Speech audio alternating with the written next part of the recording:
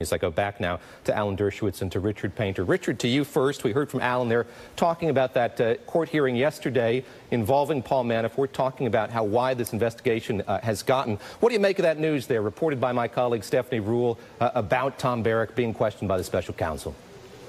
Well, we'll find out what he has to say to the special counsel, and the special counsel chooses to disclose that.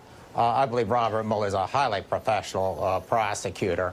He had an impeccable record at the FBI. The tactics he's using are very similar to the tactics that are used going against organized crime. And we can have debates about how far prosecutors should go, try to flip one witness for another. But it is very, very common when you go after organized crime and other criminal conspiracies.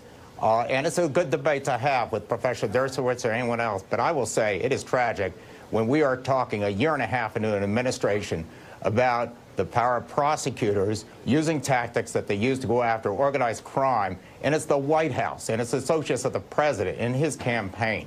This is morally corrupt for the United States to have a president like this who can't tell the truth, who is surrounded by people who have had numerous contacts with the Russians, who have been lying about it, several of whom have already been indicted, several of whom have pled guilty, and it is a tragedy for our country that we have to endure this and have debates about how far prosecutors can go up against the most powerful man in the United States, the President of the United States. Alan Dershowitz, lastly to you, we got about 30 seconds left. I should say that Judge Ellis is weighing all of this. He's asked to see that document indicating the mandate of the special counsel as he makes his decision. He hasn't made it yet. Just your reaction to the news there, confirmed by Stephanie Ruhle, that we had Tom Barrack interviewed by the special counsel in December. Well, today, the worst place you want to be as a friend or an associate, business associate, Trump, because prosecutors will stop at nothing to try to flip you and make you a witness against him. There are two tragedies here. One, the way the White House has behaved, and second, the way Mueller, who has a mixed reputation. When I was in Boston with regard to four innocent people who spent their life, and two of them died in jail. That's not true. That's not true. You cannot say that about him. Do not. That is not true, Professor. Look, it is true. Look, Painter is a... That's a lie. Do not assault his reputation. That's just not true. Well, let me assault... He's a good man. Let me talk about your reputation.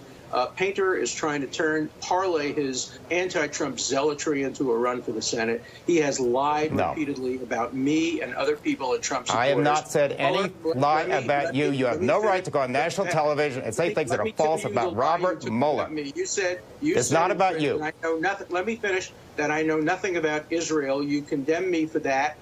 This has nothing to do with Israel. You lied about Robert Mueller. Four presidents, advised four prime minister of Israel. You lied through This your has team, nothing to do with Israel.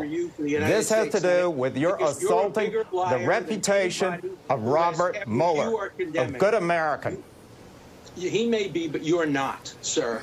That's you're nonsense. a liar, and you've lied repeatedly about my background, about my expertise. I didn't say anything about your background. I said that you lied about Robert Mueller's reputation in Boston. That's just not true. Gentlemen, as we struggle there with Skype, difficult to have that debate over Skype. Alan Dershowitz, thank you very much for the time. I appreciate it. Richard Painter, thanks to you as well. Hope to continue this conversation.